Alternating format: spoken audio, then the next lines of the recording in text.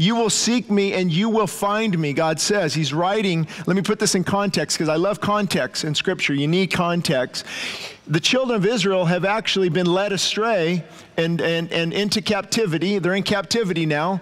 They've rebelled against God. They've rejected God. But God still in His love and His mercy and His grace, He says, Jeremiah, you tell the people when they find me, and when they seek me with all of their heart, they will find me.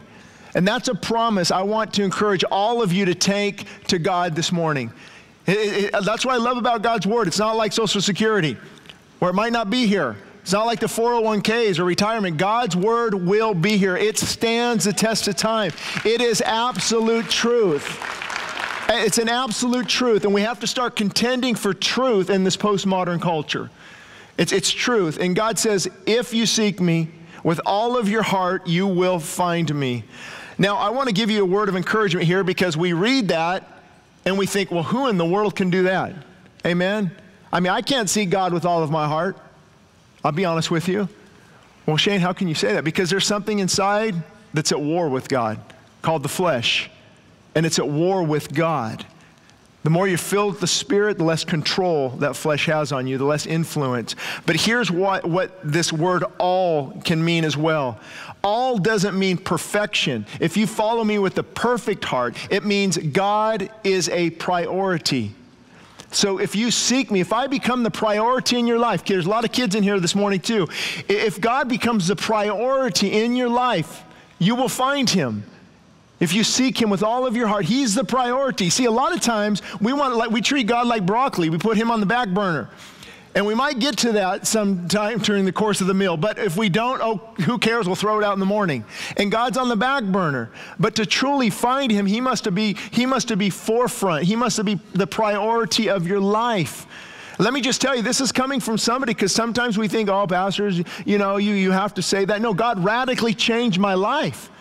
He radically changed my life, and I've lived what I'm preaching. And it often takes broken men to break men.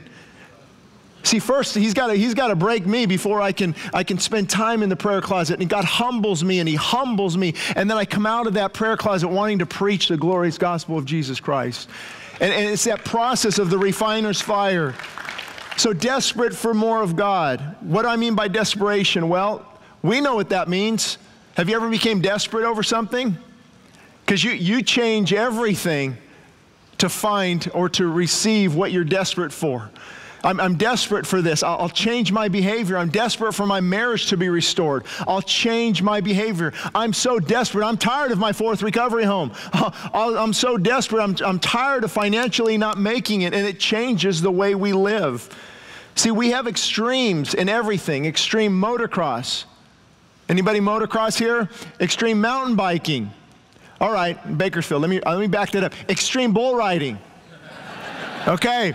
Is there extreme bull riding? Actually, I'm supposed to, my daughter wants me to take her to the bull riding finals or nationals some Wednesday. But anyway, coming back on track, there's an extreme for everything. Extreme makeover, extreme motocross, everything. Why then can't we have an intense and extreme passion for God?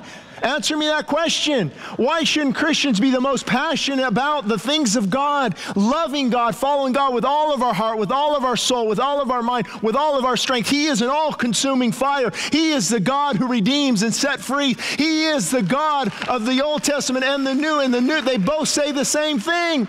If you seek me, you will find me. And it's not like God's doing this.